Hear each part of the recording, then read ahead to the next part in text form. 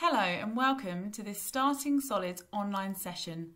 My name is Louise Morrissey and I'm the Flying Start Diet and Nutrition Lead. This video will last less than half an hour and will cover when, what and how to start your baby on solid foods. There are some supporting resources to go alongside this video on our website. These include a Start for Life Introducing Solids booklet, a Starting Solids and Finger Foods guide and a recipe booklet. There is also an evaluation form and we would really appreciate it if you could complete and return this form after this session. You will notice in parts of the video the 5 to Thrive building blocks appear. These indicate areas where feeding supports the 5 to Thrive principles. If you are not familiar with 5 to Thrive, this approach outlines 5 key parenting activities that can support baby's brain development. These include respond, relax, cuddle, talk and play. If you would like more information on 5 to Thrive, visit the Flying Start website. Starting solids is an important time for influencing a child's taste preferences and the development of healthy behaviours. The Department of Health recommend introducing solids at around 6 months. However, milk continues to provide the majority of a baby's nutritional needs. So, why start solid foods? To meet a change in the nutritional needs of your baby, for example, increased iron requirements, to develop independence and support the baby's development, to get your baby used to a variety of tastes and textures, and to introduce baby to family mealtimes. There are 3 key signs that a baby is ready to start solid foods. These include they can stay in a seated position and hold their head steady. They can coordinate their eyes, hand and mouth so that they can look at food, pick it up and put it in their mouth by themselves, and they are able to swallow food. Babies who are not ready will push food back out with their tongue. Signs often mistaken for readiness to start solid food before 6 months include waking in the night when they previously slept through, showing an interest in food, chewing on their fists, or baby being large for their age. These are all normal baby behaviours and are not a reason to start solids before 6 months. Babies' digestive systems and swallowing reflex may not be ready to cope with solid foods, and starting too early may increase their risk of allergies, infections and choking. Before 6 months, baby's milk provides all of the nutrition a baby needs. Starting before 6 months also requires much more effort with preparation to ensure foods are a suitable consistency. Your baby is ready to start solids if they are able to sit upright and hold their head steady, able to coordinate their eyes, hand and mouth, and able to swallow food. It is rare that an infant will show all of these signs together before 6 months. All babies are different, and so if beyond 6 months your baby is not showing all 3 signs, speak to your health visitor, as it is likely they will still be able to start solids slowly. Starting solids is a very new experience for baby, so to make it a positive experience, make sure that you stay calm. Babies will pick up on any anxiety, so try to make it fun and allow plenty of exploration through messy play. Choose the right time. Choose a quiet time. Don't rush baby and make sure you're relaxed. In between milk feeds is the best when baby is not too hungry or too full from milk. And be responsive. Listen to baby and be led by baby. Never force feed or push them to eat more. Don't be concerned if they do not seem interested at first. From 6 months, offer a wide range of unprocessed foods from all 4 food groups. Fruit and vegetables. Vegetables are good first tastes. Offer vegetables before fruit as babies have a preference for sweet tastes, and it's important to help develop their taste for less sweet flavours. Offer a variety of starchy foods, for example bread, rice, cereals, potatoes and pasta. Include some low and high fibre options, for example white and whole grain breads, but avoid very high fibre products, for example bran. Fibre can fill baby up and absorb essential nutrients. Include a range of protein-rich foods, for example eggs, meat, fish, beans and lentils. It's important to include these foods daily as they are a good source of iron. And milk and dairy foods include full-fat dairy products as babies have high energy requirements. Examples include full-fat unsweetened yoghurt and lower salt cheeses. Breast or formula milk remain their main drink throughout the first year of life. From 6 months, cow's milk can be used within food preparations, for example with cereal or porridge, but should not be given as a main drink until 1 year old. And never add salt or sugar to any foods served to babies. Offer small amounts of food to start with. Start with soft mashed textures and a range of soft finger foods. There is no need for pureed foods, and over pureed foods can make it difficult to move baby onto harder textures. Include iron-rich foods from the beginning.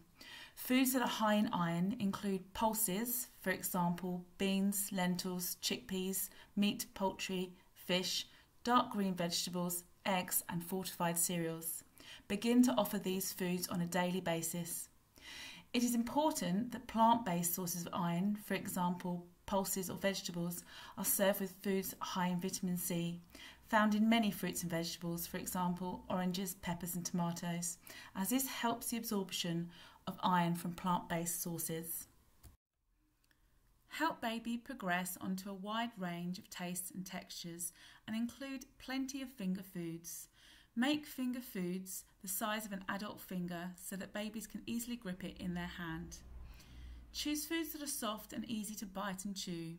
As a guide, anything that can be mashed between your fingers, babies will be able to manage. Start with soft cooked vegetables or ripe fruit, and offer finger foods with most meals and as part of a snack, as this will help them learn to feed themselves. Your baby will gradually reduce their milk intake as they move towards 3 meals a day. By 12 months, you would expect to see your infant eating 3 meals a day and possibly 1 to 2 healthy snacks. By 12 months, they should be able to feed themselves using finger foods and cutlery. Avoid small foods that can cause a choking risk. These include whole grapes, cherry tomatoes, chunks of food, for example chunks of carrot or apple, nuts or popcorn. And also make sure finger foods don't contain any pips, stones, large seeds, tough skin or stringy bits.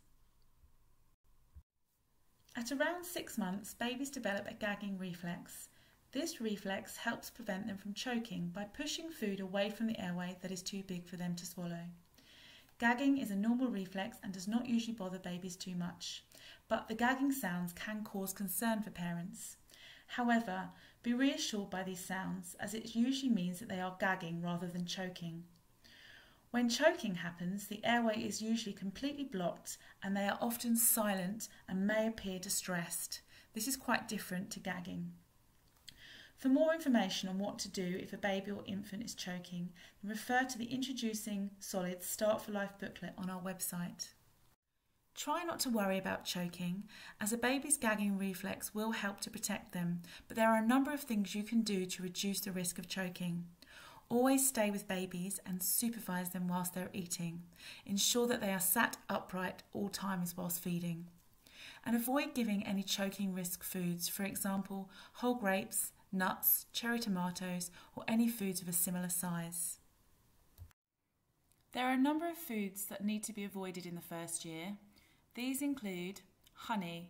Honey can contain a bacteria that can cause botulism in babies. It is also very high in sugar. Ready meals are often high in fat and salt and should also be avoided.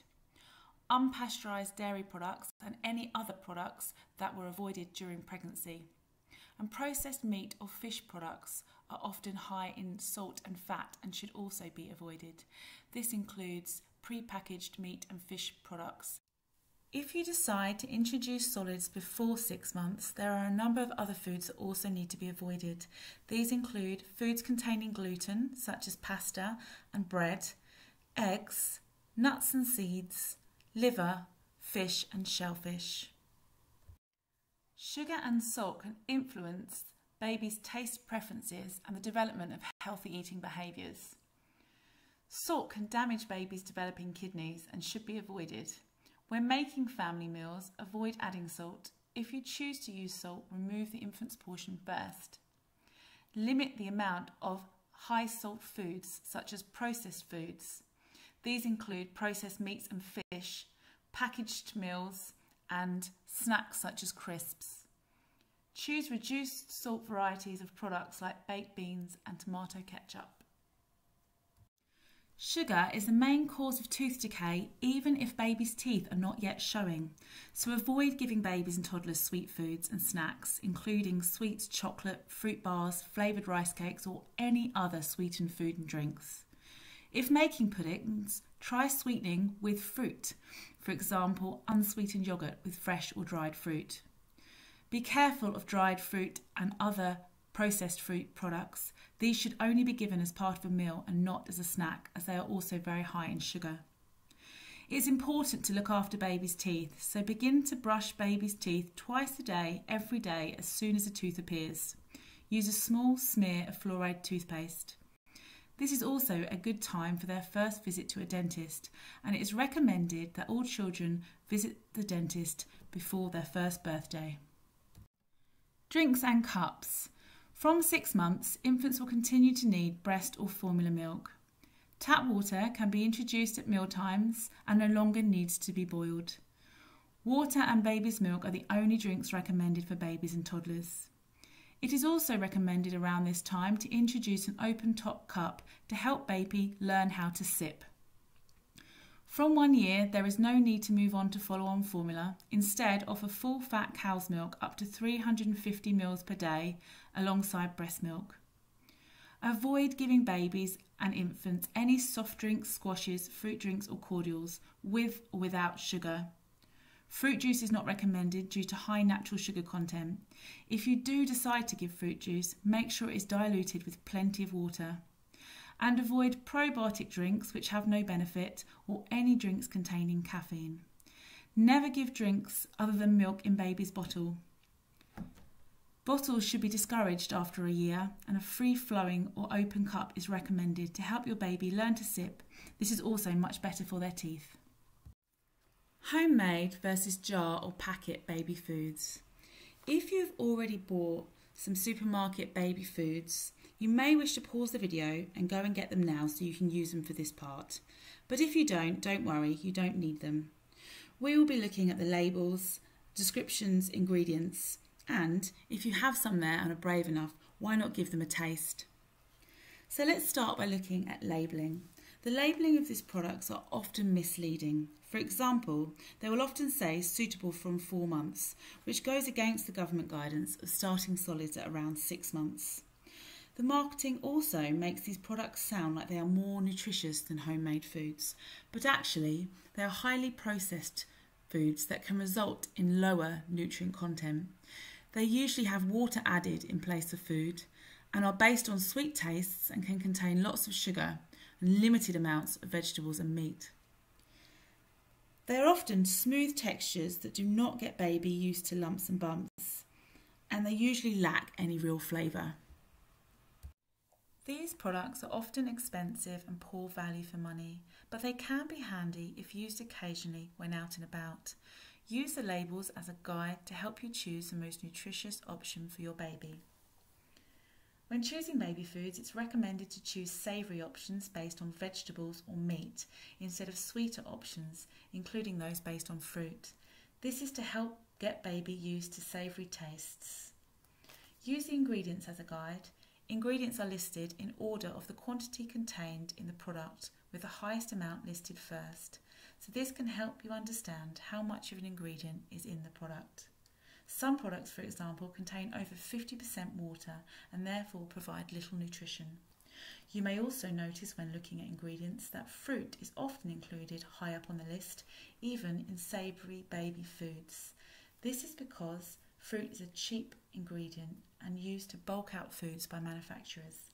It is also used to sweeten foods to make it more palatable to baby, and is another reason why it can be difficult to move baby onto family foods once baby foods are given. Do not be guided by the size of the product, as they are often much larger than the recommended portion size for a baby. So make sure you don't feed baby directly from the jar so that you can reuse any remaining food. Remaining food should be refrigerated and used within 24 hours. Food pouches should also not be given to baby to eat from directly, as feeding from a pouch can affect baby's oral health. So, to summarise the key messages for this section, introducing solids at around 6 months is not about eating, it's about exploration. Milk continues to be the main source of nutrition for your baby for the first 12 months. So don't worry too much if your baby is not interested at first. Offer a wide range of unprocessed foods from all 4 food groups. Offer a variety of textures and tastes and include lots of finger foods. Include iron-rich foods on a daily basis and provide plenty of opportunities for self-feeding. Avoid adding any salt or sugar to baby's food. Practical tips for starting solids. A free-flowing or open cup is recommended to help your baby learn to sip. Start with just small amounts of water and don't worry about spillages, it will take your baby time to learn. Baby needs to be sat up straight when feeding, so choose a high chair or a booster seat with a safely attached tray. Avoid any reclining seating when feeding baby. Never feed baby in a baby bouncy chair or a car seat. And if choosing to feed in your arms, ensure they are upright and you can see them feeding at all times. It's important to allow baby to explore food using all of their senses, so be prepared for mess and allow them to have a play. Use cutlery, bowls and plates that are safe for your baby, such as plastic bowls. It is important not to worry too much about portions at the early stages of starting solids. In most cases, you would just be offering tastes of a certain food which could amount to just 1 to 2 teaspoons. Remember, your infant only has a tiny tummy, so it's important to listen to your baby and look out for their hunger and satiety or fullness cues. Take a look at how small your baby's hands are. It may surprise you that a baby's stomach is a similar size to their fists, so they don't require large portions. As a guide, using a baby's hand can show you the amount to offer. So, for fruit and vegetables, a baby's handful. Starchy foods, a baby's fist size. Dairy foods, a tablespoonful. Protein foods, a baby's palm size. And as babies' hands grow, so will their portion sizes. So this provides a good guide throughout. Babies have the ability to regulate their own appetite, so it's important that you listen to your baby and look out for their hunger and fullness cues. This ensures that children are not over or underfed and supports them to develop independent eating. So, some cues that babies will be interested in food and would want to continue eating include leaning in for the spoon, opening their mouth, grabbing for food and trying to put it in their mouth. Cues or signs that baby have had enough and may be full include keeping mouth shut when food is given, spitting out the food that is being fed, turning the head away when being offered food and pushing food away with their hand. It's important that you avoid force feeding or coercing baby to eat. Also avoid distraction techniques, for example using iPads or TVs to make them eat more. Parents have an important role in the feeding process and helping their children to develop healthy eating behaviours. So take a moment to look at the slide and read these comments. Think about why these comments may be unhelpful. Just one more bite. Eat all your carrots, then you can have dessert. Look how much more your brother has eaten. Here comes the airplane, open wide. These comments are unhelpful because they can pressurise or coerce children to eat more than they need. It's important you trust your baby to decide how much and whether they need to eat.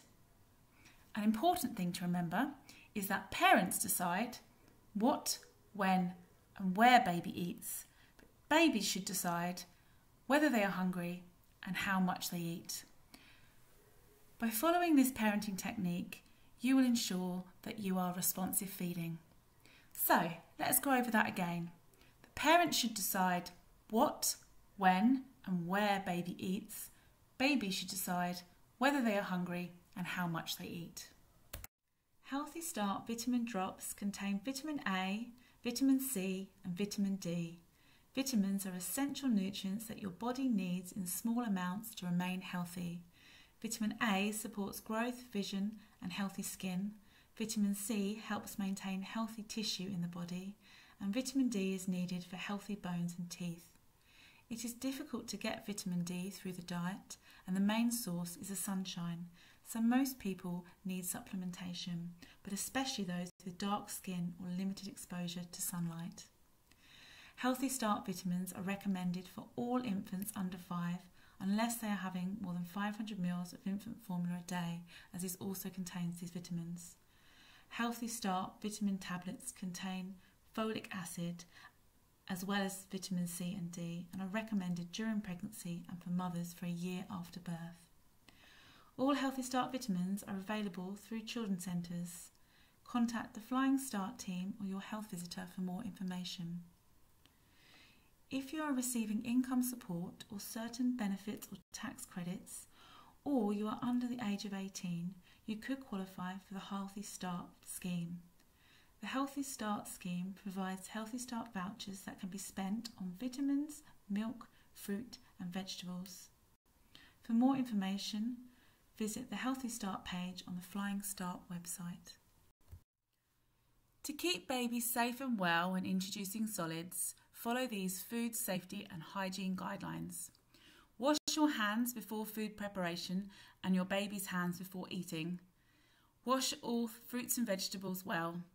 Cook all food thoroughly and do not reheat more than once. Cool food as quickly as possible, ideally within 1 to 2 hours, and put it in the fridge or freezer. Food placed in the fridge should be eaten within 2 days. Homemade foods can be frozen. Make sure frozen food is thoroughly defrosted before reheating. And when reheating, reheat thoroughly and allow to cool before giving to your baby. Watch out for hot spots if microwaving. Never introduce a new food at night. Keep an eye on your baby after trying new foods, just in case there's an allergic reaction. Don't save and reuse foods that your children have half eaten. And always ensure that they are sat upright whilst feeding, and keep an eye on them at all times. There is no need to sterilise utensils, plates and cups. These can be washed in hot water and washing up liquid, but continue to sterilise bottles and teats after 6 months if using. As we reach the end of the session, I would like to finish with some top tips to encourage your child to eat well. Being a good role model will help influence your child to develop good eating habits, as children watch and learn from the adults around them. Eat together as a family. Creating a fun and positive mealtime experience will help your child to develop good eating behaviours. Be led by baby and provide plenty of opportunities for self-feeding, as independent eaters are often better eaters.